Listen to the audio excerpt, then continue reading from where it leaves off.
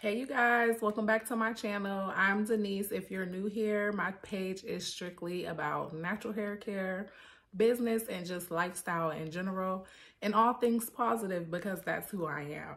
So if you're new, please don't forget to subscribe if you enjoy this video and share it to somebody who... Well, today I wanted to come and give you guys my top 5 tips on hair growth. I already have a video on here, but it's from 2 years ago, I think. And I've learned more.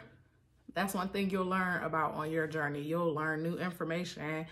Things will change and information will be updated. So I wanted to give you guys my new top 5 tips to natural hair care. And I'm sorry if I sound like Darth Vader and my eyes is like kind of glassy. I got a hot toddy here. I don't feel that great, but I definitely wanted to come and give you guys this video before I start feeling any worse.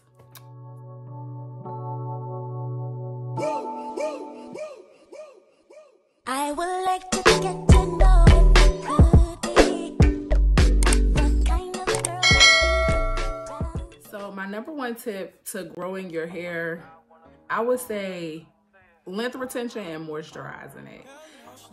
They're 2 different things, but they're kind of like one and the same, because if you're properly moisturizing your hair, you will be retaining your length because you're not getting all that unnecessary breakage. My next tip would be to have yourself a regimen. Like, you have to put your hair on a regimen. You have to train it. Like, I know you guys have seen videos of girls with certain types of hair. I don't type my hair because it can be more than just one texture. So I don't see the point in that.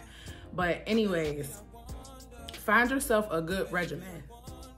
By regimen, I mean, what is the routine that you have for your hair, if that makes sense? Like, I'll just give you guys an example of what mine is. Like I said, I'll do leave-in every day, because a leave-in to me, depending on how heavy or light it is, that's something that you can put into your hair every day for daily moisture. I put oil in my scalp 3 times a week. I don't do it as consistently as I should. Let's be real here.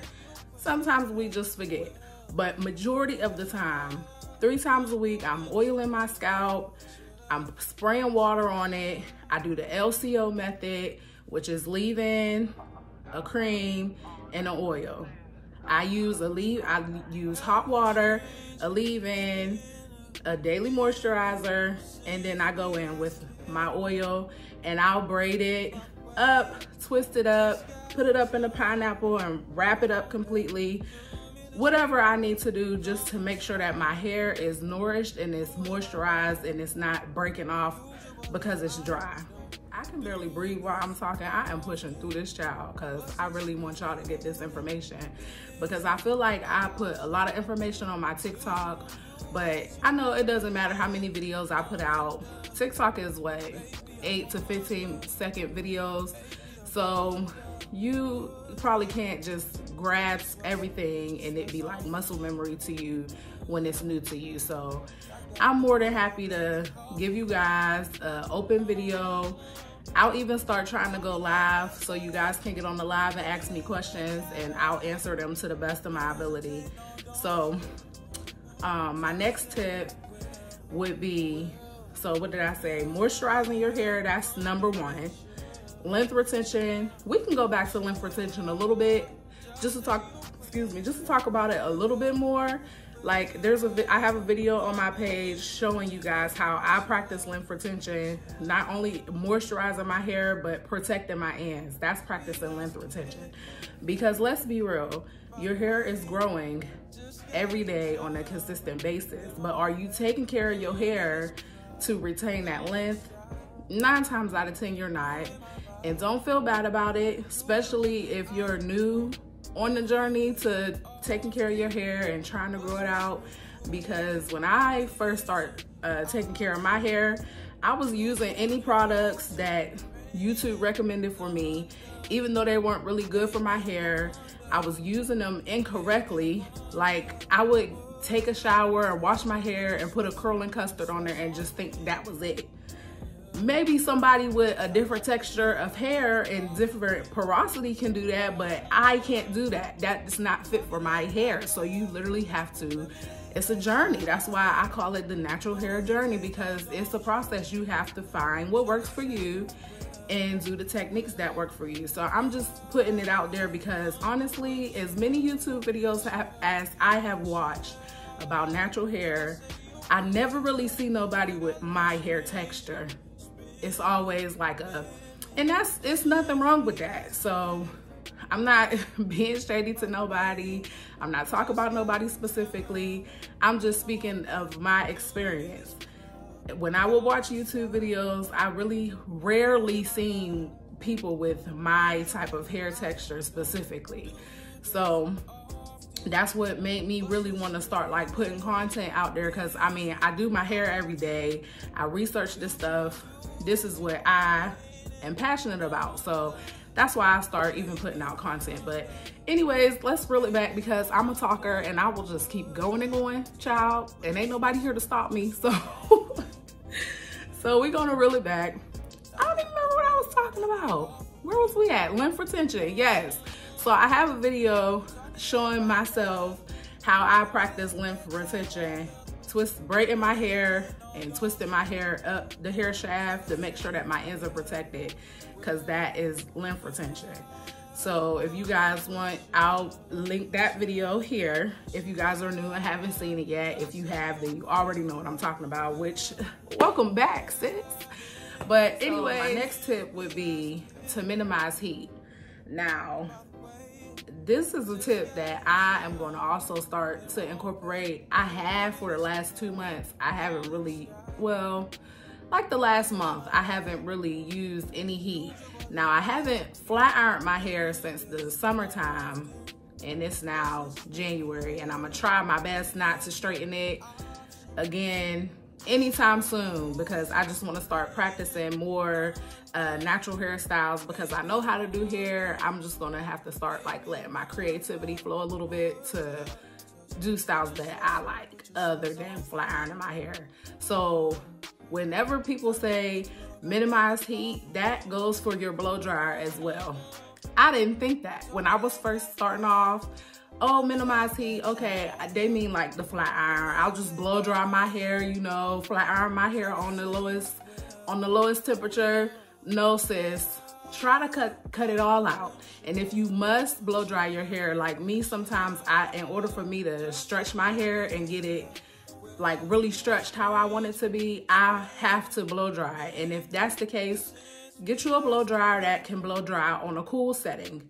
And make sure even when you do it on the cool setting, you use a heat protector, because I've noticed like when I blow dry my hair, like I'll wash it and detangle it, you shed some hair there, then I'll blow dry it and I would still shed hair there.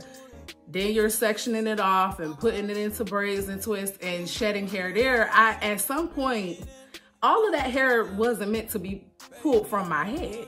Like, it's just so many steps to it, and it's not as complicated maybe as I'm making it sound, but as you continue on your journey, you will find what works for you. But try to minimize the heat. If you must blow dry your hair, like I said, sometimes I do have to blow dry my hair depending on what type of style I'm going for. And another tip that I have, and this, I mentioned this in my other video from 2 years ago, and I'm gonna stick beside it because I know the results that I've seen with it. Like, I have some pictures from a year ago of my hair. It's way thicker. It was already thick, but it's way thicker and it's way healthier. But we're gonna take it back because I will get lost in my words. I will just keep going and going. But so, low manipulation hairstyles. This is a low manipulation hairstyle. I literally did nothing but moisturize it, put some oil in there, and wrap this thing around there. And tonight when I go to bed, I'm probably just gonna pull this up and pull it all the way over and go to bed with my pineapple completely covered up so my hair off. Actually, I'll do something silk because this is a jersey knit head wrap, so I'll probably do This same thing with something silk and just wrap it up so my hair isn't being pulled any type of way. So yes, low manipulation hairstyles. So high ponytail, low ponytail with your hair in a bun. It's a whole bunch of different low manipulation hairstyles that doesn't require you to do as much to your hair. That's literally all it is doing less to your hair for more to retain more of your length. So you're not putting it in super tight ponytails, super tiny, like the lemonade braid era. That was cute, right? But all those little tiny braids, that's not good for your hair.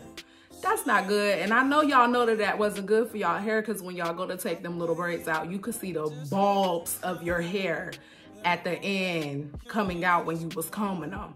That's not good. Like literally just pulling. And another tip that I have is be patient, guys. And this is probably my last tip. I don't know how many tips I've given you guys so far, but we can talk. Like this is what I like to talk about. We could talk about this all day. But my last tip is be patient with your hair, guys. Like, I don't think there is one product out there that you'll put into your hair tonight, or any pill out there that you'll pop tonight, and tomorrow when you wake up, you'll be Rapunzel. It's not happening. Everything takes time. Everything takes patience. So be patient with your hair, and I promise you, if you give it the tender love and care that it so deserves, it will take care of it, and it will take care of you. It'll flourish. I promise it will flourish. But you have to be patient with it. You have to tend to it. Like, you can't do your hair one day out the week and just lay around with it all matted down for 2 weeks. And then when you go to detangle it and you see all your hair falling out, now you claiming that you have a shedding problem, but you haven't combed your hair in 2 weeks, which we have our depressive episodes, and that's totally understandable. But just understand your hair and learn how to properly take care of it, and I promise it will grow. All right, now this is my last and final tip. Are you using enough product when you're doing your hair? Are you? You're still putting a dime size amount of leave-in conditioner for all of this hair? Are you really? Like, come on, sis. That was one of my problems too when I first really jumped into, okay, this is my hair. I'm gonna learn how to take care of it myself. I'm tired of spending all this money for wigs, what have you. I'm gonna learn how to take care of it myself. I wasn't using enough product on my hair. Now, like I said, depending on your hair type, you might could get away with a dime size amount of leave-in whenever, or whatever product you're using whenever you're doing your hair for your whole head. A dime size amount might get me halfway down my hair shaft, like, and I'm gonna have to go back in again and make sure I'm tending to my ends and really getting that product on there. You wanna really make sure that you're moisturizing your hair.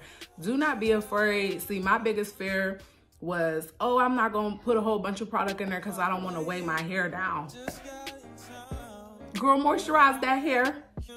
Moisturize it, yeah. So these were my top tips. I'm not putting a number on there, like I said before. These are my top tips to growing your hair healthier.